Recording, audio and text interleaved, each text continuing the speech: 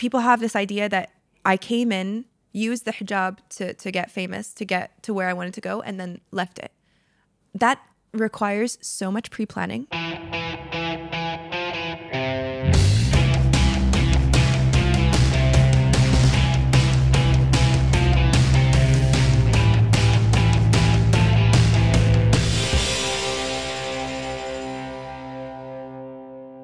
Hey, I'm Zainab. And I'm Mia. And welcome to another episode of Sprinkles and Spice. And everything about divorce, babes, divorce. But not just. We're also going to be talking about growing, evolving, changing. Our guest today needs no introductions, but we are going to give her one. She is one of the first Middle Eastern influencers to pave the way in the industry. She is the owner of Soul Cool and Curl Lab. And she recently made her debut in the Netflix original Honeymoonish. Please welcome Ascia. Ascia, welcome to the show. Hi. Hey. Hi, hey. Ascia, how are we today? We are okay. We are moving. We're Yes. vibing. What about you guys? Like, how are you doing? We're excited. good. Yeah? We're good. Yeah. Yeah, it's been a week. It's a weekend, almost weekend. Is it? yeah. What? Don't know what day of the week it is ever. Everything is just a blur. All the days just meld together when you have responsibilities. I just know when my 9-to-5 friends can hang out and when they can't. That's and true. Like, oh, it's the weekend. That's true. And you're like, oh my God, I can see you. Crazy. Yeah. But don't you love meeting up with your 9-to-5 friends? Because like I love corporate drama. Oh my. Yes, it's so interesting. I love corporate drama. I've never worked in a corporate environment before. Went maybe for like 5 seconds. I don't know. It gave me like some structure in life. But like honestly, 9-to-5 drama. so Amazing. good. Is it really? I feel my like God. it gets old fast. Well, Dude. it gets old to them, but not to us. Not to Yeah. us. Like it's True. new for me every time. And it's great.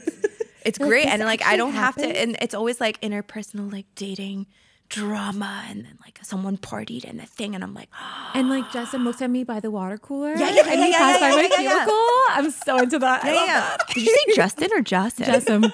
Justin, if he's outside of Kuwait. Okay. Justin if he's in Kuwait. I was like, let's contextualize this. Let's make it as Kuwaiti as Jasmine possible. with the water Jasim. cooler. Do they have water coolers? They have water coolers. Yeah, they have water coolers. I'm sure it depends. جاسم صاير من أرابيكا وأنا كنت قاعدة أشتري الإسبانيش لاتيه بعدين كذي, that's the vibe. Oh wow. Yeah, I that's worked in good. corporate for like 3 years. Yeah. You survived. Corporate's out. I did. I don't know how. But can I ask a question? Does corporate give you like a sense of major security? Because like this creative field, absolutely none of that. Honestly, that's the one thing that Yeah. I miss is that financial security. Yeah. And just having structure in your life. Because Yeah. like now I'm like kind of all over the place. I'm just doing like 3 jobs at the same time. Yeah. But like you have to have like self-discipline. But with like a corporate job, it's like you have a manager. You do. Someone tells think you it's what you like have to do. Also, the upward mobility of it, kind of like knowing where you're going to land next and what it Yeah. is that you're working towards. When you're in a creative field or when you're your own boss, there's never like a what is it that I'm working towards kind of thing. You're kind of Yeah. like you plug away at doing the best that you possibly can at what it is that you're doing, but you're not like, I need to, I don't know, make vice president. Like, I am that. I don't know. Like, I don't know. It's just no structure. I feel like I'm so delulu that, so I did corporate for 4 months and I was like, this is the worst environment ever. I have to be here every single day at the same time. It's not creative. So I had to leave. I never got there on time. I feel for my boss. Like I was never on time. Yeah, same. And my boss was like, why are you leaving early? And I was don't like, I gotta believe in go. like clocking in and clocking out. To me, that's the stupidest thing ever. Yeah. And at the same time, like it can get very political. Like you think like, oh, okay, there is some sort of like end goal, or you think like where you're gonna go, but it gets really political. It does. And then that, I think to me, that's more draining than the work itself. Yeah, I would say like all of the interpersonal, like when I was talking about corporate tea, like I meant it. Like there is always so much that's Yeah. going on. And like you said, it's super political. Like who makes what, who gets the most attention, what meeting went what. And then he put his hand up in the meeting and then I was the center of attention. And I'm like, oh!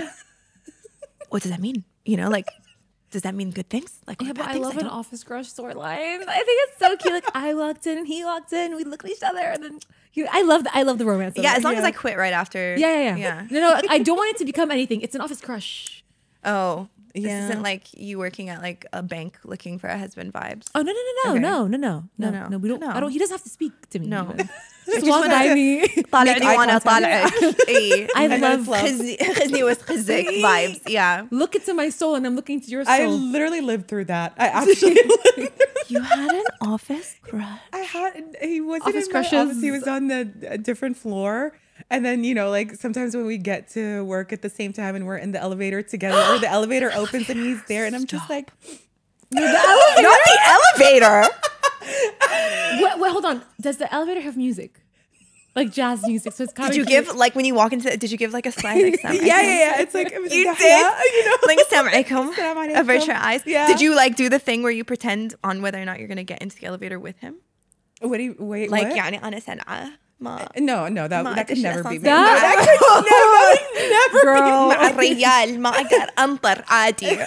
You know? No. Did you let him If cuss? anything, I'll be like, get out of the I'm elevator. doing after I walk in like بكل ثقة. I'm like السلام عليكم.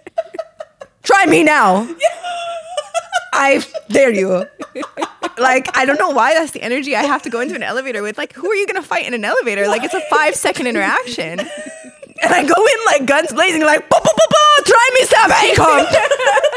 Why am I like this? It's an 8 a.m. and she's ready for war. Dude, ready to I come in fight. ready, like, boom, boom, you know? It's not the energy that I ever had. And I would walk in the elevator and see people, I don't see anyone I know. I'm here, and this is going to ruin my reputation. I'm a funny girl. I cannot be seen at work.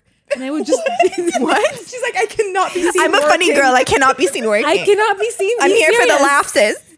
I'm Fuck not up. serious. I'm here for a good time, not a long time. That's Mia's life motto. Literally 4 months in corporate. I'm here for a good time. This is not a good time, so now I'm not here for a long time either. I gotta go. I like it. I like it. Yeah. All right, let's get into. Oh, the I thought that was us episode. getting into it. That's it, you guys. That's all. Maybe we that have was for the you today. episode. Corporate tea is the best. Wait, but like, Bye. no one quit your jobs. Everyone work. You know, this is not an incentive to leave. Stay. Corporate dude. security. Don't want to be on the streets, do you? Do you? Yeah, I mean, unless you are fine financially and you don't need to work, Unless then daddy's all money is power working to you. overtime. That is not. It's not even. Must be nice though. All right, let's talk about something Okay. that's not corporate. Okay. Like you. I'm not. Yeah, I'm not corporate. You're an artist. You're creative. An artiste. Artiste. I like that. I'll take it. I like it a lot. I like it a lot. I've been wanting to start this series because I find myself, because I'm really like disillusioned by just my job and social media right now. And like, I don't know if I want to continue my career in social media the same way it has been. It just doesn't feel right anymore. Do you know what I mean? Yeah. Like now with everything that's going on with Palestine, it's opened my eyes, I think, to a lot of where money goes and like the flow of money and like what my part in all of this actually is. And I don't feel good anymore being part of like the capitalist machine of trying to sell people a product that is basically going to send money back to something I'm absolutely unequivocally against, you know? And so now the money is not there in influencing anymore. Do you know what I mean? It used to be able that I could take advertising or I could take campaigns that would carry our office and carry my employees for the year. And now, you know, there's no more work in beauty in a way that sits right. You know, it's like nothing feels good. You don't want to work with a Unilever and a L'Oreal and an Estee Lauder and a. I mean, yeah, but Slaughter's out. But it's everything. Yeah, but I mean, that's the thing is, so back when you know, everyone started talking about like where the money goes, I remember being on the phone to Zainab actually and being like, oh, we can't use this and we can't use that and we can't use this. And I was like, this is everything. It's around me. everything. I walk in my it's everything. bathroom, that's everything. You start to look back on your life and you're like, wow, I've been somehow contributing to this. Absolutely. And you're like, Absolutely. how? Everything I eat, everything I look at, Yeah. everything I watch, everything I wear Yeah. is somehow contributing to It genocide. changes everything. Don't you feel like? And I think for the past 10 months, like, you feel like people kind of like I don't know, we're kind of torn where we're trying to like move on with our lives, but there is this kind of like underlying, like, I don't know. It's almost like a white noise in the back of my yeah, head. this white noise in the background where you're like, kind of like everything's been a lie in a way where you're like, you realize how we're viewed. You realize like how Little our lives mean to the rest of the and world. our voices as well. Yeah. Like, you know, like I think we were having this conversation with a friend yesterday where she was like, you know, like you feel helpless and it's so sad because while we're trying to use our platforms, but it's like, at some point you're like, the louder we scream, the more they like just ignore. Yeah, I say a lot that it feels like screaming into like screaming into a fan, and you're just hearing your echoed, like distorted voice coming back at you, because we're in a bit of an echo chamber where we are the ones that know what has been happening. This is not new information to Arabs, you know what I mean? So like, what are we actually getting out there? Like, where's this going? Like, and how come we've not been able to stop it? Like, this is millions and millions and millions and millions of people that are now participating, and we're not able to stop anything.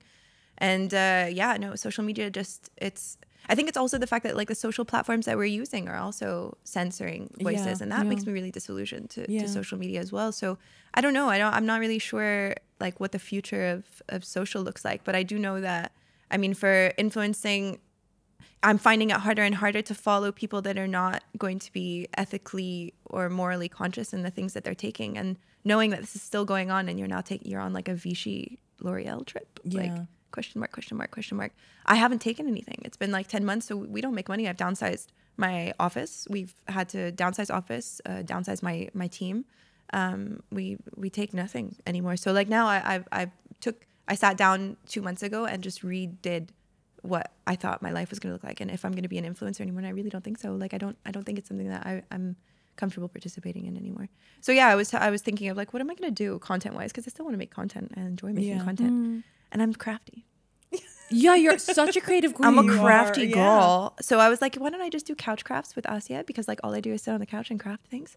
Like, oh my God, I would tune into that. Like I'd be beaded. I just did like beaded shoes for no reason. Wait, you should level that up and make it ASMR coded, and have a mic where we hear the sounds of everything. Yeah, that's a good idea. Because you have a soothing voice. Do I? See, us, we joke about doing ASMR. No one is tuning into Zainab and I screaming and cackling. What? We could never be soothing. Let me close my eyes and listen. Try. Go. Like, no. I see exactly what you're talking about. You know what I mean? Did that work, Thada? This trial is like, you know what we could do? We have nails. We could do. Okay, let me try again. Okay, ready? Go. Thada's shaking his head no. I don't even have headphones on, and I still feel like personally attacked by the high.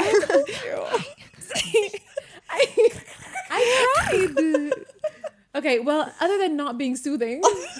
No, but going back to you saying that you're a crafty. Yeah, I'm a crafty. queen. I'm a crafty queen. I love a craft. Isn't that how you started though in social media? Like, I think you honestly, like we said in the intro, you really did pave the way for a lot of Middle Eastern women, because I think you were one of the first to put yourself out there, because back in the day, like, no, we post for all pictures like this. Literally, like, if and it's coming back. I love that. Oh my God, yeah, where they're like, it's only from behind, and they're like, and like all I can see is the back of her head, but her highlights are popping. So well, like, it wouldn't work with you because you don't have hair that is anyone's, but no, it works for everyone else because they all have the same hairstyle, hair color. Yeah, so I think like, everybody's gonna know it's you. Yeah. That was the beginning of my social. My life on social was I was posting on a platform called Lookbook, and I don't know if you guys remember Lookbook, but like Lookbook was the thing. And Noha Nabil was living in the States, and I was here, and we were the only two Kuwaitis that were on Lookbook. And in the beginning, I tried to hide my face in a lot of the photos because I didn't want my dad to know what I was doing. My dad was going to be like, absolutely not. So yeah, I posed with a lot of photos like this. But then after a while, I was like, nah. How did you make that decision? Was it just like you're fed up and you're like, I'm just gonna go? No, I watched so many other bloggers. I was part of the .com blog time. Do you know what I mean? Where it was like I followed Carla's Closet. I don't know if you guys know Carla's Closet. Her name was Carla Diaz, and she's I remember. Yeah, that. Carla's Closet is amazing. She has an amazing clothing brand now. I know the Line by K. I love the Line by K. So good. She's so amazing, and I followed her for a good 15 years. So that's the era of Ami Song and Ellie's Girlies. Yeah, I remember those vlogs. Yeah. So that was like blog time for me, and so like I was just frustrated not seeing anyone that looked like us. You know what I mean? It was all there, and it wasn't like I couldn't adapt anything culturally because at the time I was in hijab or had just worn it. I was like 3 months in, and so I just felt right. Just did it. Got into a bunch of trouble for it, but it was really, worth it. With your family or with like society? Both. Probably both. Okay. Probably both. But now we're just like, and then guess what happened? Procedure. Everybody was like trying to be the next Ascia. It's a standard procedure thing now, which is nice. Like it's nice to see We've come a long way. Yeah. Though. It's changed a lot. Like you said, like back in the day, it was like even if you had a private account, you weren't posting your pictures. You're just posting like nature, your morning coffee. Your matcha. No, this is before matcha. Is this really what you guys were going through? Nature and morning coffee? Meanwhile, people outside are posting their weekends, their parties, their life. We have sand. No, it was like if We're like, here's keshta. Here's some sand and the there was fire. this like culture where it was like if you posted yourself online, you were like, what? It was the same with Facebook. Actually, now I remember because I had a couple of Kuwaiti girlfriends on Facebook. Yeah. And I remember whenever I would at them, be like, what the hell is this? Meanwhile, with me, I'm like, oh God, who's tagging me on what? No, we're They've not never tagged posting. anything. Yeah. Except for coffee mugs. Yeah. Yeah. Like we're hyper obsessed with how our image is consumed. Yeah. We're like hyper controlling about it. But I love that you, honestly, like what you did really was like groundbreaking at the time because it was like we didn't see a Kuwaiti girl who was doing that. And then you came in and you were like, fuck everybody. And on top of that, you were working on a fashion line, was it? Yeah. Yeah, I had a fashion line called 2010 and it was just like a lot of like handmade things. Everything that I did was handmade. I've always been, like I said, like always like kind of crafty. So I did like shredded t-shirts that were like hand shredded. I remember those. And, like, yeah, I was heavily influenced I'm about to bring by that shit back, by the way. You really like should. I'm about to start that stuff again. So yeah, I wanted to make a shredded shirt again. So I have just like a content schedule of craft things that I want to do just because like it's how I started. I was like studying things and grommeting things. I had grommet machines. I had like holes in all of the kashi. We should have been friends back then. It was Yeah, fun. she was also an insane crafty. Yeah, I love a craft. I was married at the time, living in the States. Okay. And Michael's was my favorite place. Never been to a Michael's. I'm so gel. And obviously, I would order on Amazon because, like, literally, you'd get the packages 5 in, like seconds. 5 seconds. Yeah. So I was always like ordering studs and like tie dyeing shirts. fun. Just doing. I love a stud. Oh Yeah. my God. I love stud studs. Do you moment. guys remember how like we'd wear boots that were so studded they weighed a ton for no goddamn still reason? have- Jackets. What are you talking about? The jackets. jackets. Jackets. Studded like shoulder. Dude, I did that myself, and my studs were like high quality. These studs that I had to order in bulk from the States. Yeah. And Oh, they the were heavy, thick biker heady, stuff. like proper, Amity vibes. Had to bring it back in. So yeah, no, I would stud everything by myself. I had like the pliers to do it like a thingy, and I made jackets that were just like heavy, crazy, ridiculous. I was not crafty, and I still can't even cut a scissor like straight. Like if I cut, it just goes sideways. So I was at Urban Outfitters, but I was a studded queen. I just didn't know how to do it. And Studs are also, important. at some point, something would happen, and like the back of the stud would always scratch my skin, and I was bleeding. And I was like, "Must I suffer for the Beauty's craft of pain. beauty? Beauty's pain. Must I Must I suffer for the suffer for- craft? What am I doing?" Anyways, whatever Vanessa Hudgens wore, I was like, "I'm gonna wear that." So I never got into Vanessa Hudgens. Who is your fashion icon? I think the blog girls. It was probably Yeah. Carla. What about right now? I don't have one. I just I like the TikTok.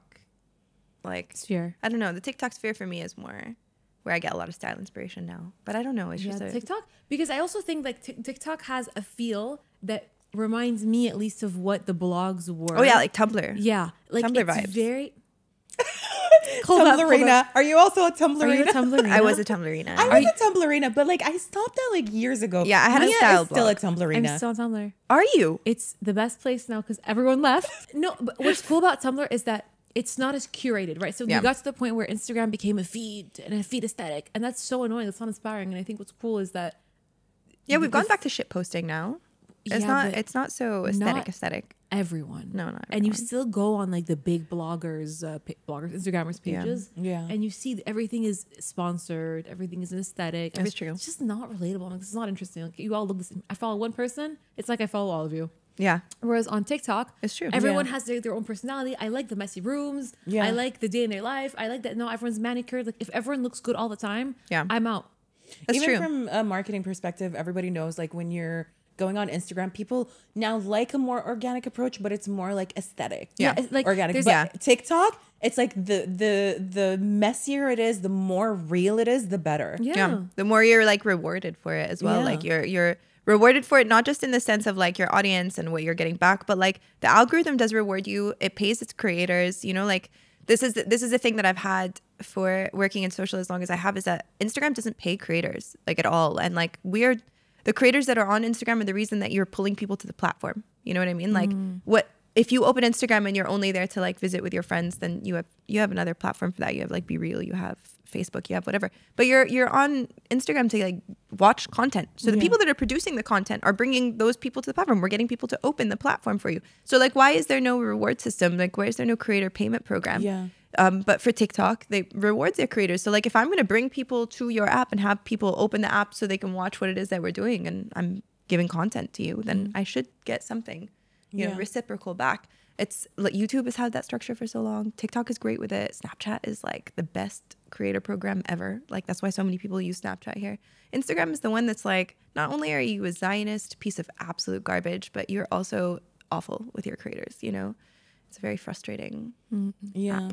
So you mentioned earlier, back when you started, you were a hijabi. Yes. So we wanted to touch on sort of evolving as a woman, like especially evolving in front of a camera. So, you know, you went from looking a certain way and presenting yourself a certain way to now looking a complete different way, which obviously is normal because in the span of 13, 14 years of your career, like that only makes sense. Yeah.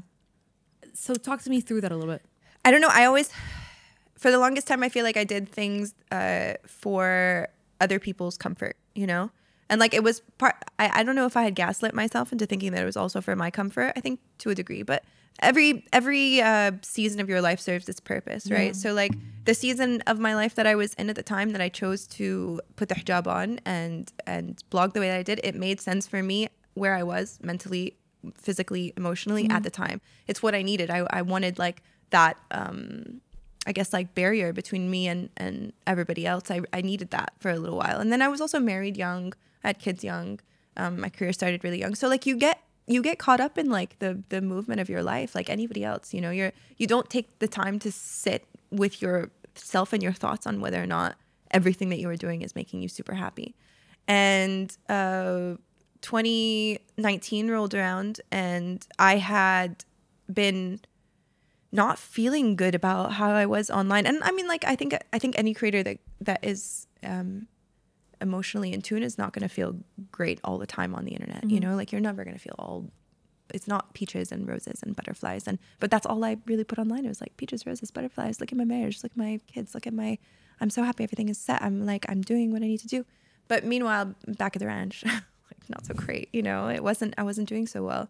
And it was because it was a push and a pull on like, I would go to the States to visit my ex-husband's at the time's family and like not want to be in a hijab because none of them are in it. And it felt more uncomfortable for me to be in it then, you know, it's like it drew more attention to me than when I was here. And so like there was a lot of like, I don't want to be in it on certain things and certain things I do.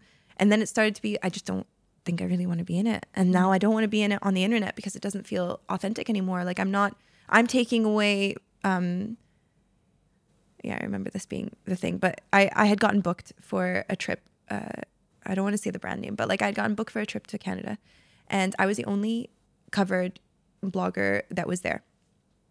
And I had known other girls that were up for that campaign that were supposed to do. It was a pretty big campaign. They were up for that campaign that didn't get chosen. But I knew those girls as very devout Muslim hijabis who really enjoyed, believed, and 100% put out their like authentic version of what their life in hijab was like, is like, and continues to be like. They're still, you know, that is them. And I had taken that spot, knowing full well, like once I had taken it and I had gone there and I realized that they didn't get chosen. I was like, why am I token covered girl when I don't feel like I represent token covered girl well, or just not token covered girl, but like covered girl well, you know, like that's not something that I'm like.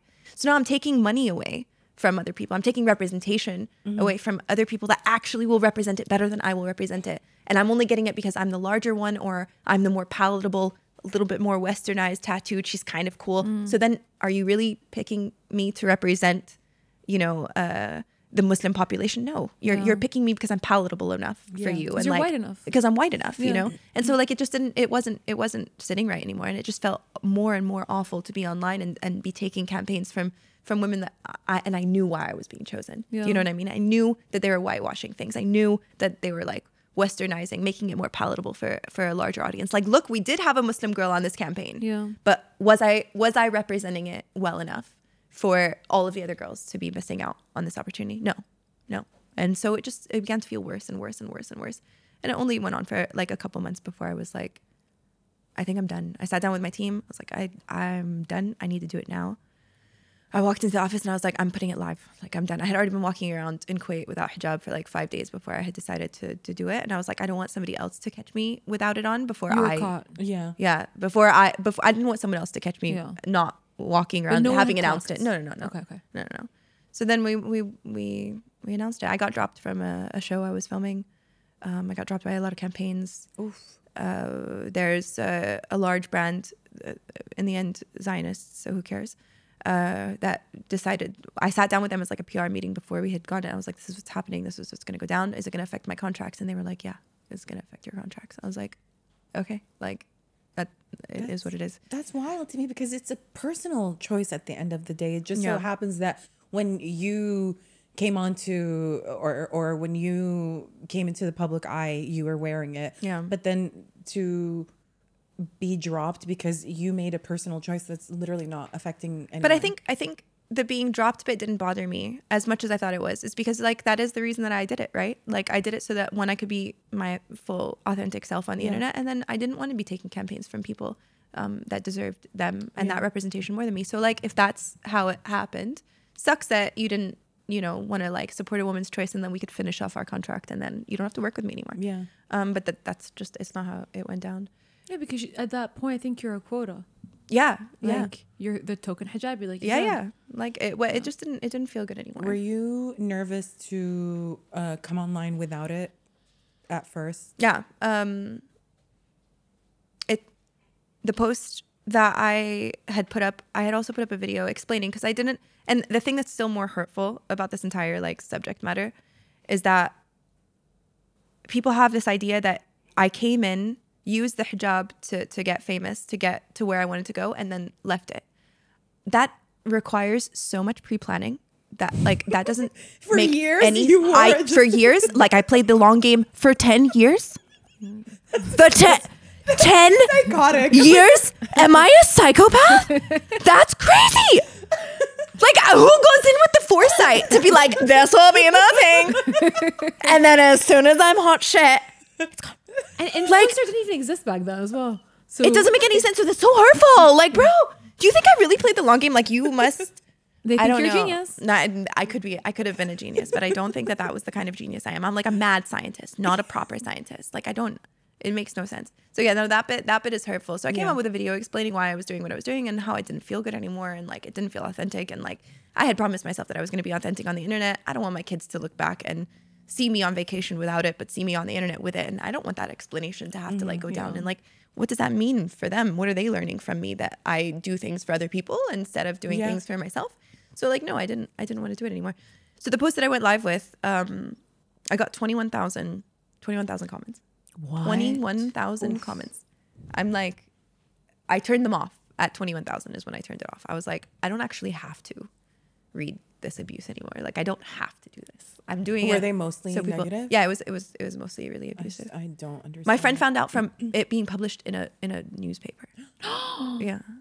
It was a huge thing. Like, when I didn't expect it to be this way. And I think it's because I should have expected it, maybe because I made the point of talking about why I did it and what was the reason. But that's because I was modest by Ascia for Riva all over the place. Modest by Ascia, hijab, turban. That was my whole thing. And I was like, I can't just mic drop it and like expect people to be like, okay, cool. If that works for other girls, that's great. But like my entire career was like really formed around that. I worked with Net-a-Porter on like modest. I was their first modest fashion blogger that worked with Net-a-Porter. That was a major thing. So you feel like people started relating like the word modest with like you and and like fair, like did fair. you at that point understand that it was a brand? Like, were you honest with yourself and was like, okay, well, I'm branding modesty? Yeah. It doesn't feel good to brand. I mean, something I don't know if it was me. I didn't intentionally brand it. Do you know what I mean? Yeah. So yeah, that was life choice number 1 that I was canceled for. Life choice number 2. Life choice number 2 was like the explosion of the nuclear family of, us being a family blogging group. That was a hard decision to have to go onto the internet with. It's just because like as humans, we change. Like nobody stays the same. Like No. you 10 years ago did not think the same way you do now. Like I also was a previous Mahaja babe. Oh, were you a Mohaja babe? I was a Mahaja babe. MSA says. She can't say hijabi or niqabi. It has to be muhajjab and niqabi. It's just Niqabi. Niqababe. Living. and Living. for me, like that was the thing. Like I wore it until I believed in it, and then I was like, okay, I don't believe in it anymore. So am I really wearing it For you. myself or for people? And I realized I was mostly doing it for people, for other people, and I was like, that's not the point of wearing the hijab. So I don't believe in it for myself. You know what I mean? Right now, so. You know, like I can't imagine being in the public eye and changing. Like, and people expect you to stay the same, like have the same ideals, like have the same. Don't grow. Don't grow. Don't Yeah, evolve, make just no stay changes the to same. anything. Yeah. Yeah. Which is it's not realistic. If everybody changes. Like it's if I met somebody that I went to high school with or that I knew from 15 years prior and they were still the exact same person, I would be concerned. Like if you think about it, you would be really concerned for anyone that's still stuck in something. And I'm not saying like take your hijab off and like run wild and like I don't know, you know, it doesn't have to be an extreme, but like there are incremental changes that happen over years and years and years together, you know. But I think that's a reflection of people. So I think whenever people get really attached to someone in a specific moment, it's not about the person they're attached to. I think it's about the moment in their life. So you changing represents maybe a moment in their life that they don't have anymore, an innocence that they've lost. So I think it's never about you, but then everyday life, you see these comments, obviously you're affected. It's like, what am I going to do? Not change? Maybe a lot of girls looked up to you because you represented them, and then they felt like you kind of turned your back on them, which is not necessarily the case, but I feel like people just don't get that. Yeah. I mean, like to an extent, my heart hurts for that because like I'm happy that people can see like a reflection or like not of themselves, but like, you know, parts of themselves in the things that I choose to do. That's great. That's the community that we're trying to like form together. It's like you want to meet like-minded people that have more or less kind of the same outlook on life that you do. So I can understand how it feels like a betrayal to have this idea that this is the same person that has the same outlook on life that I do and relatively the same belief system, for me to just be like, jokes, you know, not that instant, but like, lying. Like it's not an intentional thing. We grew this way. Do you know what I mean? Like you're here and I went this way. I deviated. Like quick as deviation. any normal would, but like as any normal person would, but then obviously people feel like they know you because you're so open and because you've been so open for like over a decade now. Yeah. How do you deal sort of with people thinking that they know you and then assuming things about you? I don't know where it was that people have like this idea that they know me as well as they know me. I'm glad that I'm like I am like a very like person, like everything that I need to, everything I feel I say, you know, but I don't have one of those, like I don't run lives, you know, I'm not live interaction with people. I don't do a lot of like, I don't know, talk things where like I'm live interacting with someone. I don't have a podcast. I don't have a YouTube channel where I'm putting like, so I don't really understand where the attachment to my personality or like me as a person like comes from. Sometimes I don't have that with a lot of people on the internet. I don't have like this like attachment. Yeah. You know, when someone announces that they're pregnant, I'm like, oh, congratulations. I'm not like, I knew asshole. Oh my God. And like, are you going to name it after me? Like, it's not, I don't know. So I'm grateful when that happens, but also it's such a responsibility that I don't want to carry just because like I'm so fallible. Like I'm so human and I screw up so much. Dude. I'm therapying the house down, trying to fix my like all of the ways that I look at life and and approach things. And like, I'm so fallible. So like, how can you like anyone online when you know, like, you're this fallible? Do you know what I mean? I'm like, I'm this much of a screw up. I can only imagine what this person is like and this person is like. And I wish that we showed that a little bit more online, you know? Shout out Belle Hadid showing us she's crying all the time. Yeah.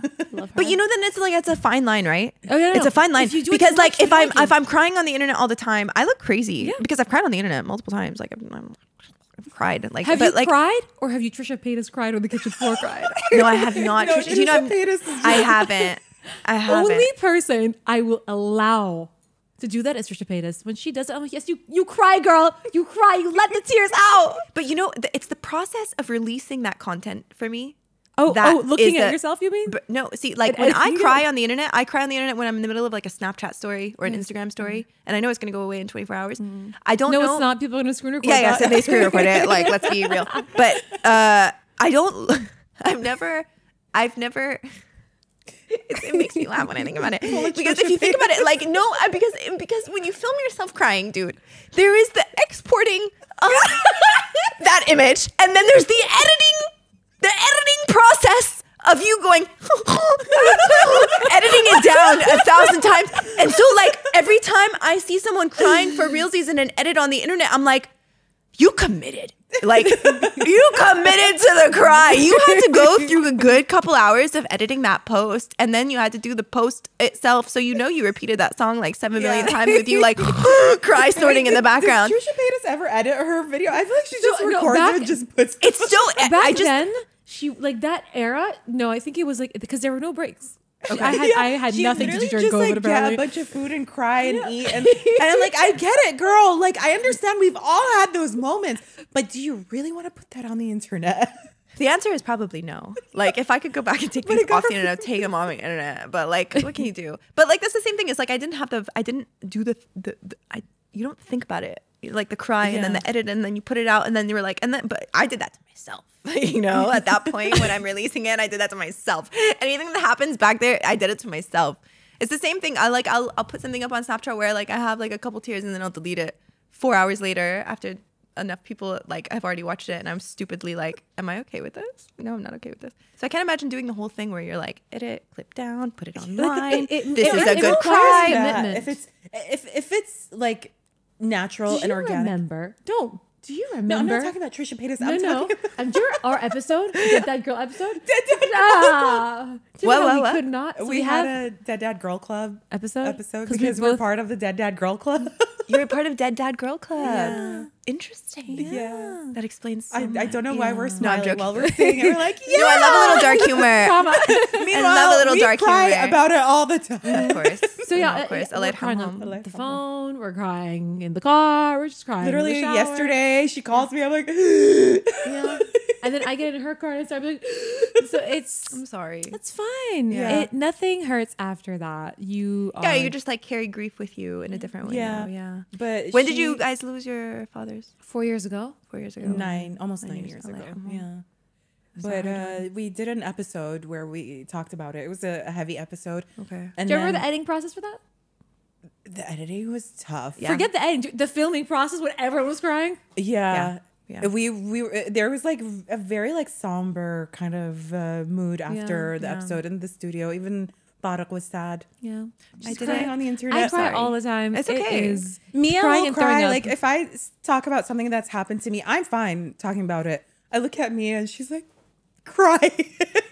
Timid. You know what I mean? Yeah. Like there's always got to be one that's like bawling and one that's half No, got but their I stuff only together. have 2 moods anyway. It's either laughing massive for crying. Okay. Yeah. That's a good two to oscillate between.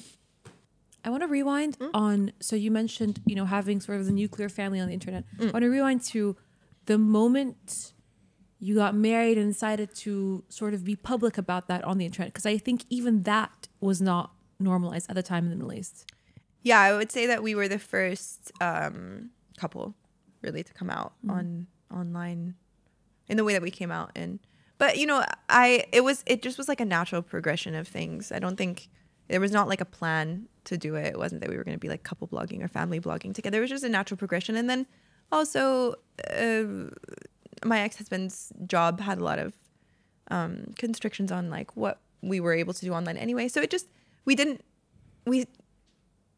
it wasn't intentional. It just happened whenever it could. And then when it didn't, it didn't. And it was just mostly me with the kids, really. Yeah. Mm-hmm. How do you choose what you want to show the world? Because kind of like you kind of want to keep some things to yourself. How did you like at the time decide like, okay, I'm going to show this but this I'm kind of like, I want to keep this private. Yeah. What's the filtering process? Yeah. I think it's changed a lot in the last couple of years. There was a point where my kids were online a lot with me. And then I started kind of just thinking about what their digital footprint online looked like and what that was going to mean for them in the future. And what their image portrayed online was actually like. Did I do a good enough job in like protecting them and their information? And but there was a moment where I remember standing in the avenues, and Adam was 2 at the time. I was pregnant with Noah, and Adam was having a full meltdown, like full 2-year-old. It's time to have a meltdown.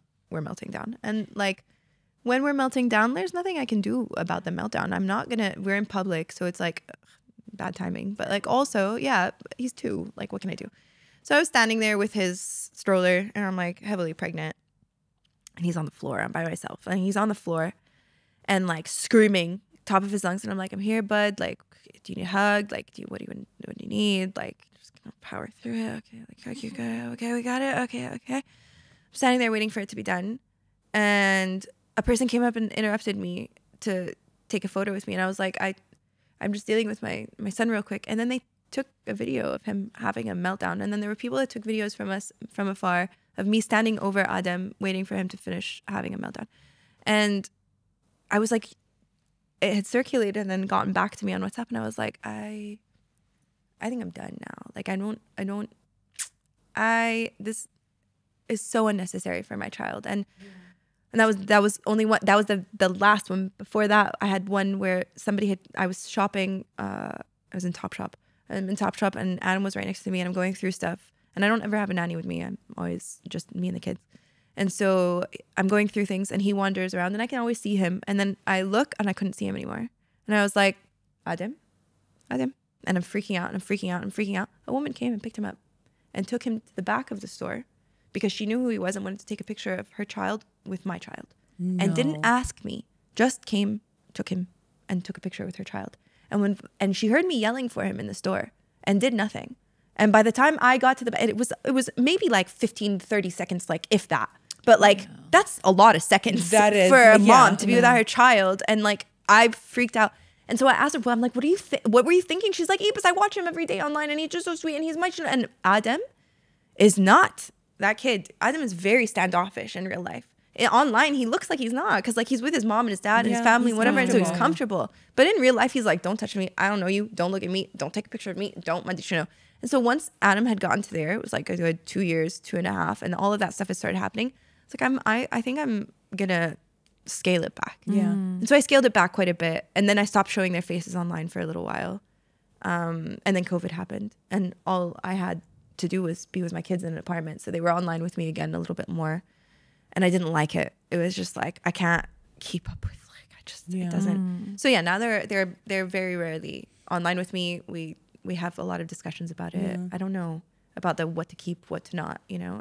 I learned along the way. Did you talk to them about it? Like, this is, you know, mommy does this and people look. Yeah, okay. Yeah. No, they know my job pretty well. Okay. I think they know my job now pretty well. But Adem Habibi was the one that got the brunt of it because like I'm a young mom. I was 20. It's always the first. Yeah, I was 24. I think I was 24 when I had him. Or the only.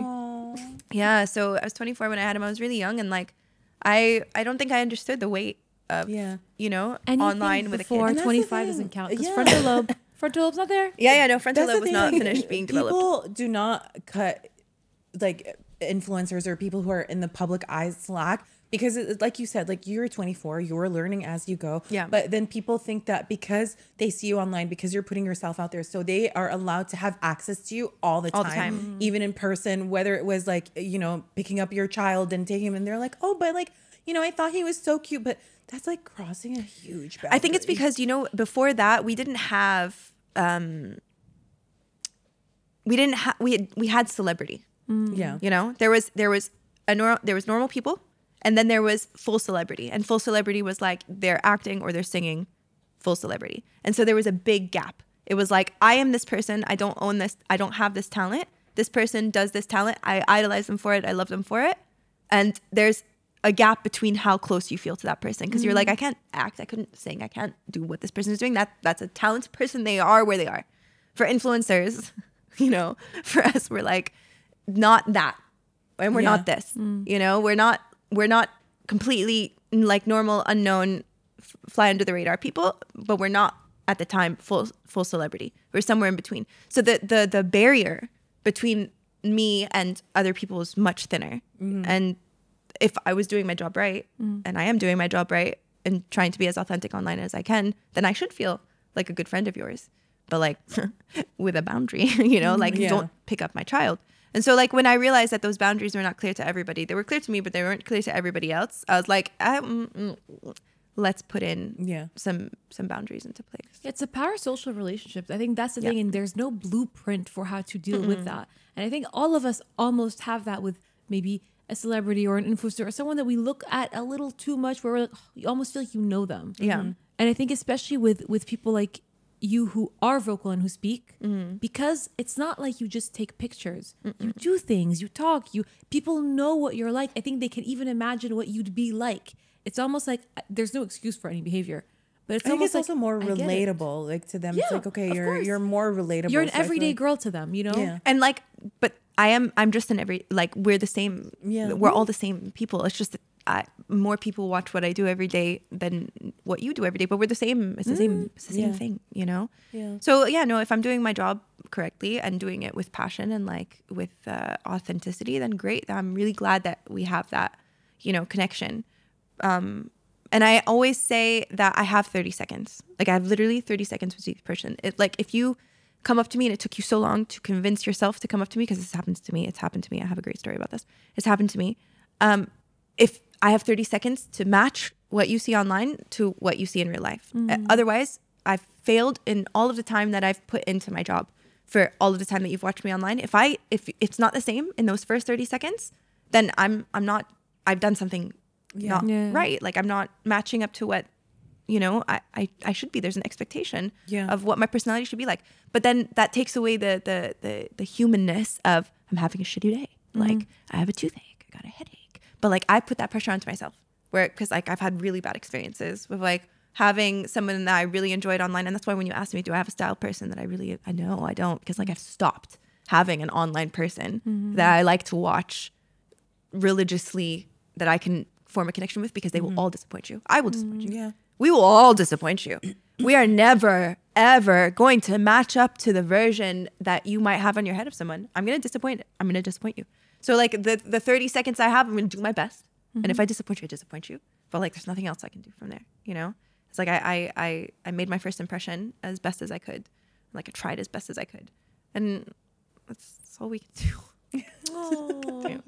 No, but I don't think people give you enough credit, because honestly, I think I can't imagine you being disappointing to anyone and not like that. 100% disappointing Really? people. Yeah. Because like with you, like I do feel like there is authenticity. Like, you know what I mean? When we see you online and then when we meet you in person, like at least that's been I hope so. our experience.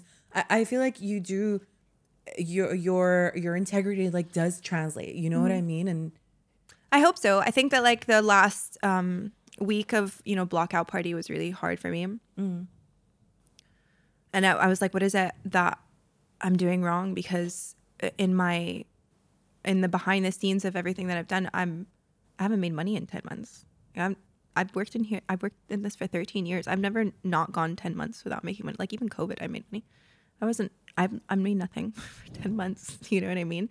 And so for me to be included in blockout when like I know perfectly well what my intentions are and how much sacrifice that we've made in the background and where I stand morally with my team, that was really hard, you know? So like, yeah, there's a part of you that works so hard to be as authentic online as possible. And when you fail it, and like, because it doesn't feel right to live any other way, right? Like I don't want to have two versions. I don't want like a PR polished version for the internet and then the version that I actually am in real life. So they should match up. And if they don't match up, then I'm not doing my due diligence on my end. I'm not being kind to myself. It's not even about being kind to an audience. It's about I'm not being kind to myself.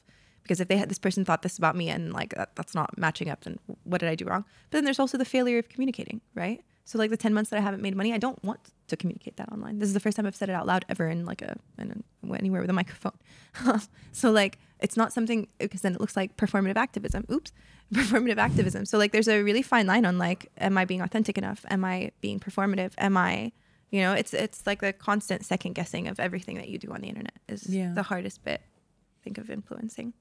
I kind of want to talk about how it's affected like your social circle as well, like being like gaining popularity, like has that kind of shed light on, you know, who's kind of coming into your life with an agenda, or how do you filter that? Like, I feel like you kind of have to have really good intuition and good bullshit radar. So has that kind of affected your personal relationships with friends? I don't think or I have a even very family? good bullshit radar. That's like first and foremost. Like I want to believe the best in everybody at all times, and like I will do that until you absolutely fail me, you know. And I'll keep trying and keep trying and keep trying until like, no, you failed. Oh shit, you failed. You failed again. What's your star sign? I'm a Libra. Oh, Do you know your rising and your moon? I'm a Libra. is there Libra Cancer? rising, and then I'm a Moon Cancer. Yeah. I knew I was thinking it. I'm like, I knew there's water in there. I'm a Cancer moon too. Congratulations. Oh wow, We cry all that's the why time. we cry. Yeah. I love a good cry. Yeah, It's very a little cathartic. too much. Like crying. Do you have any other water placement, or Is there Pisces in there as well? I don't know. What's your Venus in? I don't know. your rising? Do you know your rising? Let's just do it. I love how we're like, we're doing what a is chart your after. I'm pretty Venus, sure I'm a what is Libra it? rising, but it's just because I never remember my birth date and my birth time. So my mom, because my mom is woo woo. Nobody knows this, but my Oh, mom yeah. is so woo woo. Like good. she is crystal lady. Like I was raised by woo woo. It's important to have a woo mother. Yeah, It's woo woo so mother is important. great. Like my mom has been on her like woo woo for so long. So like it's great. It turned out pretty well for woo woo. So yeah, no, and I still don't know. Okay, well, we'll figure that out later. But Okay. we know that your moon is in Cancer. Cancer. Yeah, I'm That's pretty way sure my so moon is in much. Cancer, and I think my rising is also is Libra. I think so. Is that possible? No. It is possible. I don't know. You're- My you- sister is a Libra sun and Libra rising Okay. and a Scorpio moon. Oh. I'm a Scorpio moon. Doesn't that but I'm a explain so Cancer much? rising. But so my sun sign is fire, but I have like 70% water placement. Doesn't So that wait, what does explain this mean?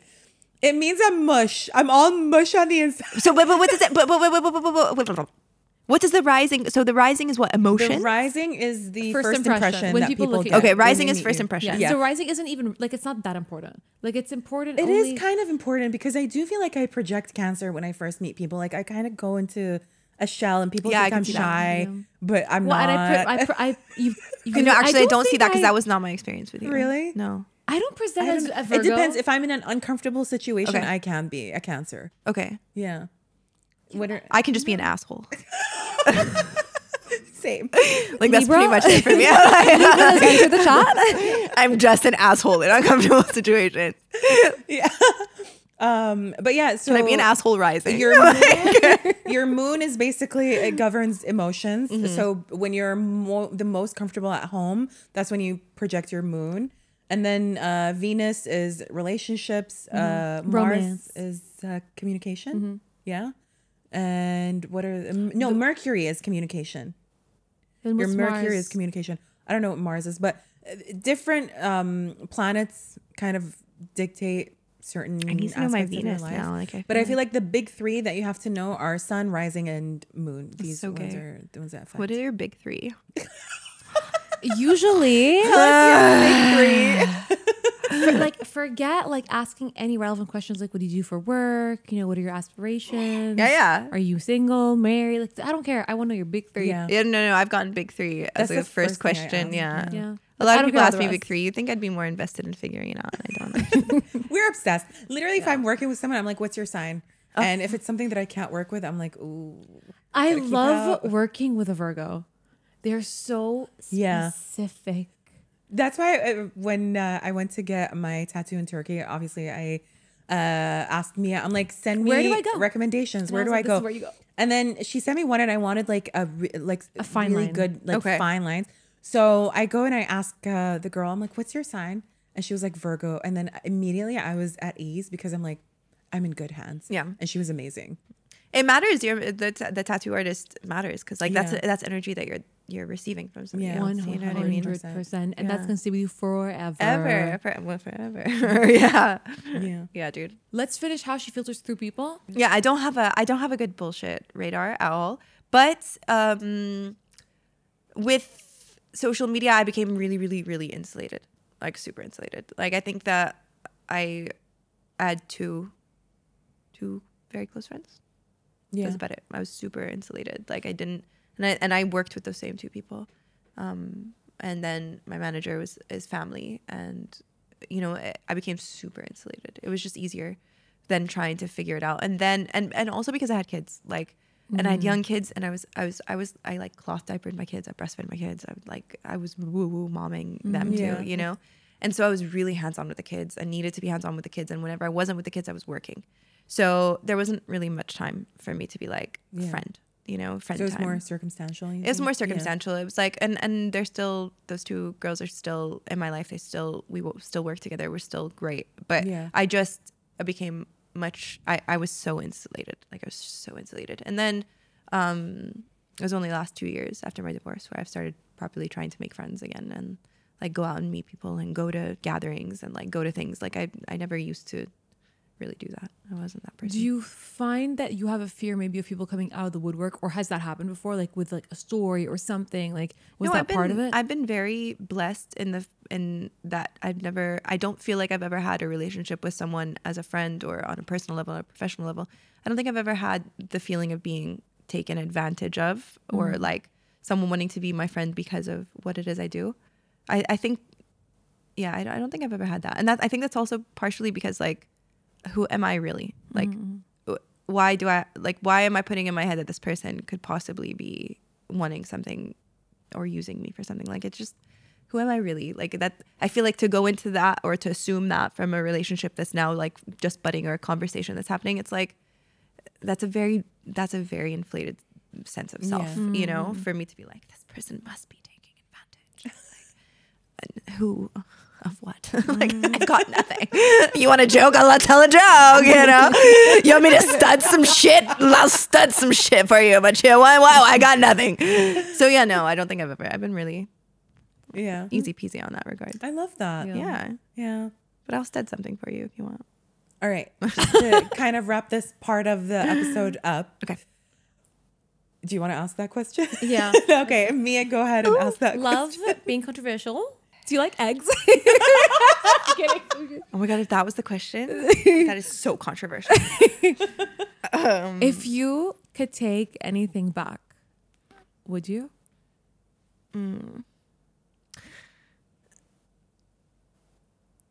No. I think it's time to get into the juicy stuff. We're going to start talking about Divorce babes. Divorce babes. Yeah. Divorce babes. Are we all divorce babes? No, I am. I've never married. Yeah. No one wants to marry me. Divorce force. I don't even know where to go from there. I don't even. Did you just say nobody wants to marry? No, it's not married. Which is a lie, but you know. But Yeah, I don't think I believe. I have been proposed to, but Okay. Yeah. No. That's fair. She's smart. Yeah. No. This is a heavy one. It's a heavy one because I love my ex. Like I love my ex. He's a great person. Aww. So like a hard topic. Really. Yeah. Well, we're not gonna make it about No. Yeah. Why am I crying? Why did I cry when you said that? Allah, the way you said that was so like, it was so genuine. Oh yeah, dude. No, Yeah. it's Fuck such my- a Got makeup on. stay tuned for part 2 where there's more crying and more tea.